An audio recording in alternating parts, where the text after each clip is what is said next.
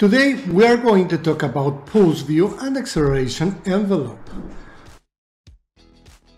PulseVue is a method for analyzing high-frequency vibration pulses. These pulses are often produced by gears. When gear teeth are damaged, they tend to produce very high frequencies. Small knocks as well. And bearings also generate these pulses when there is damage to the inner outer races or rolling elements. We'll use a signal generator to illustrate what I'm saying. The defects of a gear would appear as knocks occurring at a certain frequency. Suppose we have a gear with 14 teeth that spins at about 20 Hz. Then 20 times 14 teeth would be 280. Let's adjust the zoom a little bit. Let's adjust the damping frequency. A gear would look something like this. We're also going to add a modulator to simulate that one tooth is good and another one is bad. One good, one bad. This signal is also accompanied by another frequency like the 1x. So we'll put here main 1x.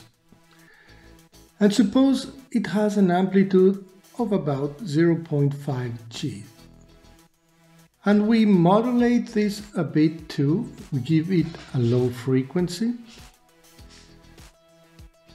We're going to also add 2x components. So if the 1x had a frequency at 22 Hz, then 2x will have a frequency of 44. Let's set the amplitude to 0.3. So this is normally how gear vibrations are, accompanied by a number of other causes of vibration. And we're going to add one more component that we'll call noise.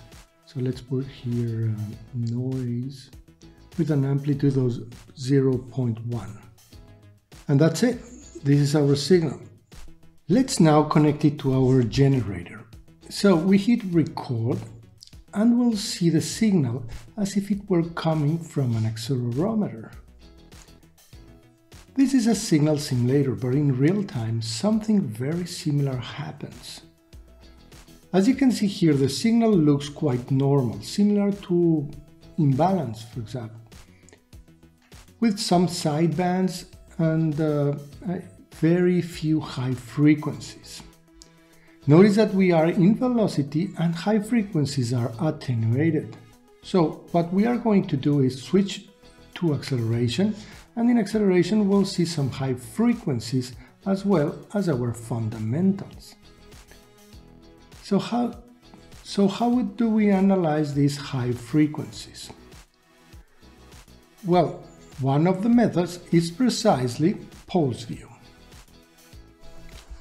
Before generating PulseVue, I'm going to generate a marker at 1x so I don't lose my fundamental, which in this case would be 1200 CPM or 20 Hz as we configured it.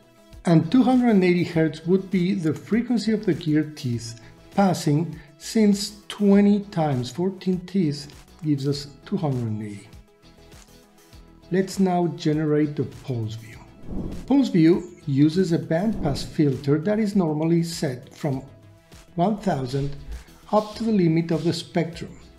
What we will observe in the end is something like this, which are exactly the knocks generated by the passing of each of the teeth. We had designed in our signal that one tooth would generate more vibration than another. Something we can do to understand better is to generate a circular time waveform. We are going to set the frequency at 1200 RPM, and here would be the knocks of our gear. We have here 14 teeth, and we can overlay several cycles to see over time if the pattern repeats. As you can see, it gives us an image similar to our gear. So now let's imagine that this gear, instead of having one bad tooth and one good tooth, let's suppose it is eccentric. The eccentric gear tends to produce more noise when generating more pressure against the opposite gear, and less noise when it moves away. And for that, we are going to modulate it at the same speed as our main frequency. So we are going to record a new signal to see what it looks like this time. This is our new signal. Let's now generate the PulseVue again. Okay. Here are our rotation cycles. And then if you notice, the noise from the teeth increases once per revolution. Let's see what a circular time waveform of this signal looks like.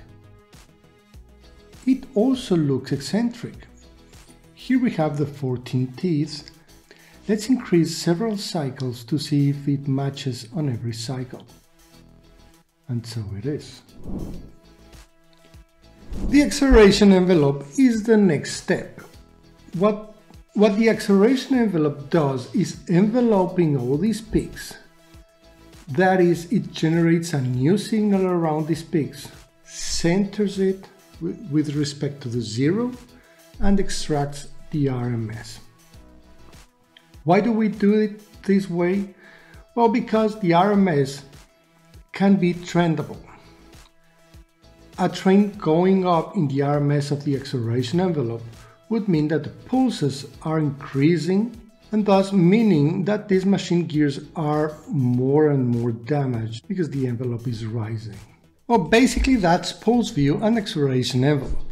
In PulseVue, we generate the pulses. Everything negative becomes positive, as you can see here. There are no negative values. Then the acceleration envelope is generated. Envelope is centered because otherwise it generates a very low frequency component in the FFT, and after that the RMS is calculated.